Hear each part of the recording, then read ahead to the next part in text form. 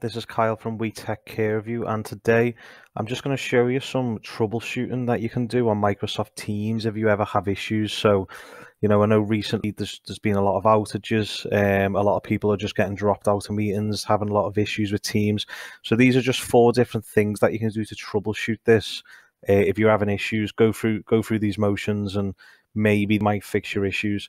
So the first thing that we're going to do whenever something comes in with an issue with Microsoft Teams is I tend to go to downdetector.com.au. Obviously, this is just for Australia. You can change the location where it is.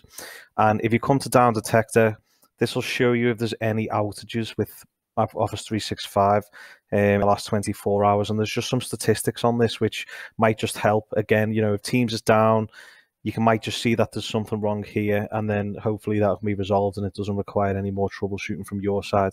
So the next thing that we're going to look at is getting the logs from Teams. Now, the reason I had to get this again is a lot of people getting dropouts, so you can get these logs from Teams, and this will show you, all the logs that's been happening as it's running. So what you want to do is, depending on if you use Microsoft Teams on the desktop or if you use Teams in the browser, you want to click this sequence, and that sequence is hold Control, Alt, Shift, and 1. And once you click the 1, as you can see, it's just downloaded all of these Microsoft diagnostics. So this is downloading all the diagnostics from my Teams environment.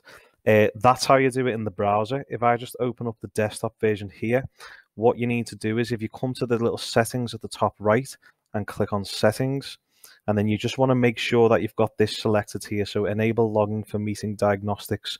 Turn that on, restart your Teams, and then again, you hold Control, Alt, Shift, and then press 1. And as you can see, that just downloaded the file there. So that downloads all the diagnostic logs. You can check those logs. Maybe you can find issues there. Now, the third thing that we're going to try here is we're going to clear the Teams app cache. So what you want to do is you want to sign out of Teams. You want to close it.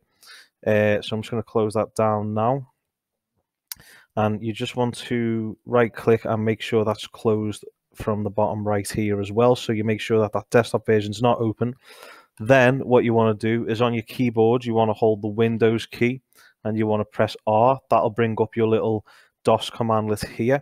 And then what you want to paste into this is %appdata% Microsoft /Teams. So now if you click OK on that, that'll open up a folder in File Explorer, which it's opened here. And then what you want to do is you literally want to highlight everything in this folder and you want to delete it. So this is deleting everything, all of your cache that's being stored from Teams. So if I just delete all of that now, and we can just let that delete. And some of them might just say that you can't be deleted. Maybe try restarting your computer and deleting it again, else just skip that.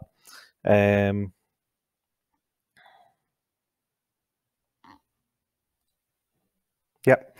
Once that's deleted, restart your laptop, rerun Teams. That'll just fill up this folder again, all nice and clean. That might fix your issue.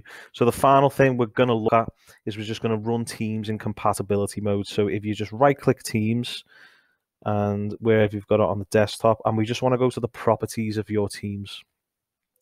Now, in the properties, what we want to do is we want to go onto compatibility, and then we want to run this program in compatibility mode.